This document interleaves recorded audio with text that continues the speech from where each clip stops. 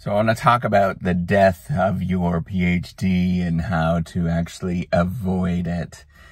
So if you don't know me, I am Professor Dave Massack. I'm an Associate Professor of Innovation Strategy and Entrepreneurship, and I created this whole Reciprocity Project to give back as much as I possibly can. There's so many people that help me out that I want to pay the favor forward to help you out as much as I possibly can.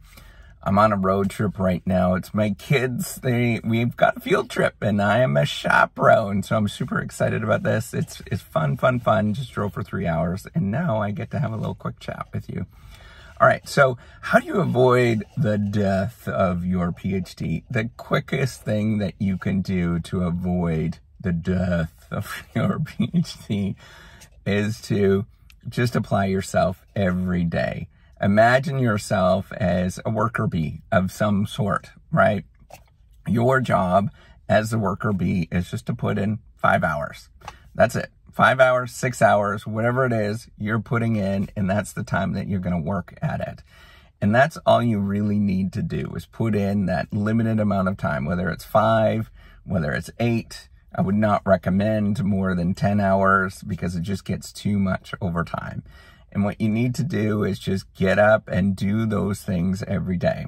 So there's a simple rule that I was told when I was doing my PhD, and it's a simple rule that I tell everybody else that ever sort of interacts with me.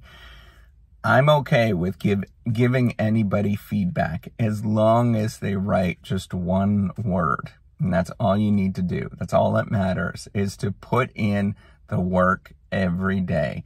It sucks. You're not going to like it. And you're going to feel like everybody else is doing all this other kind of stuff. And it feels like you're so behind and you don't know anything. And that is totally fine. You don't know everything at this moment. You just have to get up and keep going and taking those little steps every day. Working a little bit, writing a little bit. That's all it takes every single day. You'll look around you and everybody else is doing so much better than you. You'll look around you and they have all these really cool articles. You'll look around you and everybody looks like they're so put together. Trust me, that's what's going to happen. But ultimately, that doesn't matter. What matters is the fact that you're actually just putting in the work. And you're looking at yourself and you're looking at, hey, wait a minute, I can do this. Everybody else is doing all this other stuff.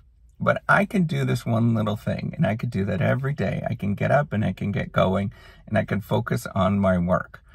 So here's the thing. You don't have to do this all the time. You don't have to do it. You can go for months without doing it. You're not going to accomplish anything. But what ends up happening is once you get into the mode of this, you just pretend it's your job and you're just putting in this little tiny work. There's nothing magical about any of this kind of stuff.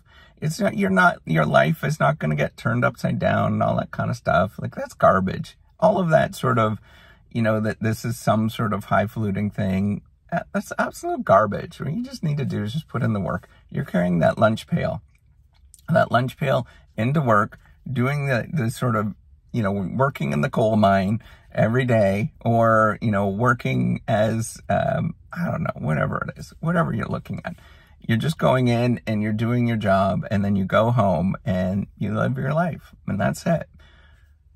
Anybody that sort of forgets about this thing and gets their mind wrapped up in that, oh, this thing is so hard, or I have to do such an amazing job, they stop doing it. They ultimately stop and they realize that they are not going to be able to do this thing. You have to just come in and put in the work.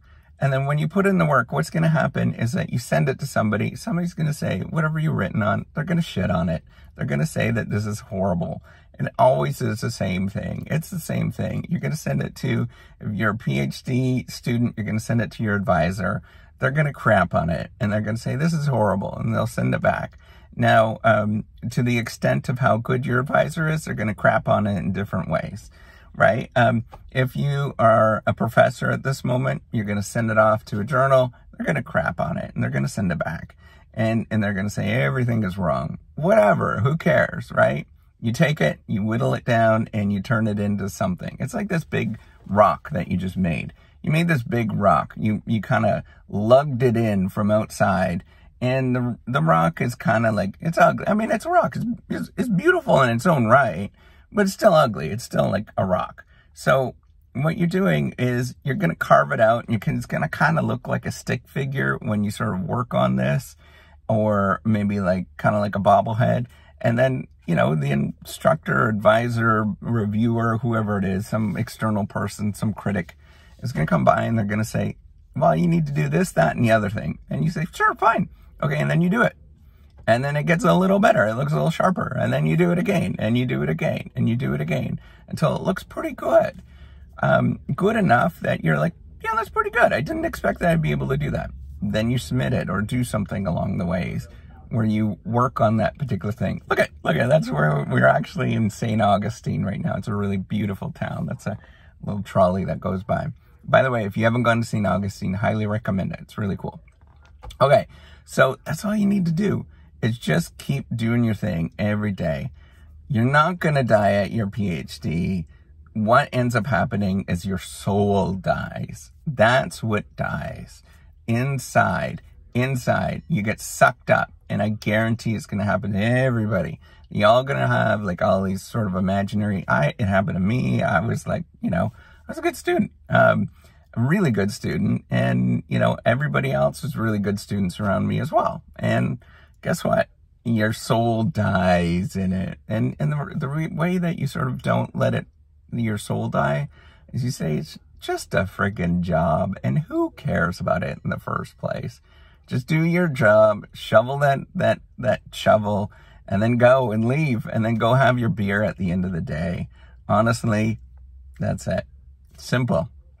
If you start getting that mindset in your head, you're not going to lose focus. Nothing's going to happen. You're not going to die at it. You're just going to keep going and enjoying your life. That's it. All right. Take care and have a wonderful day. All right. Bye.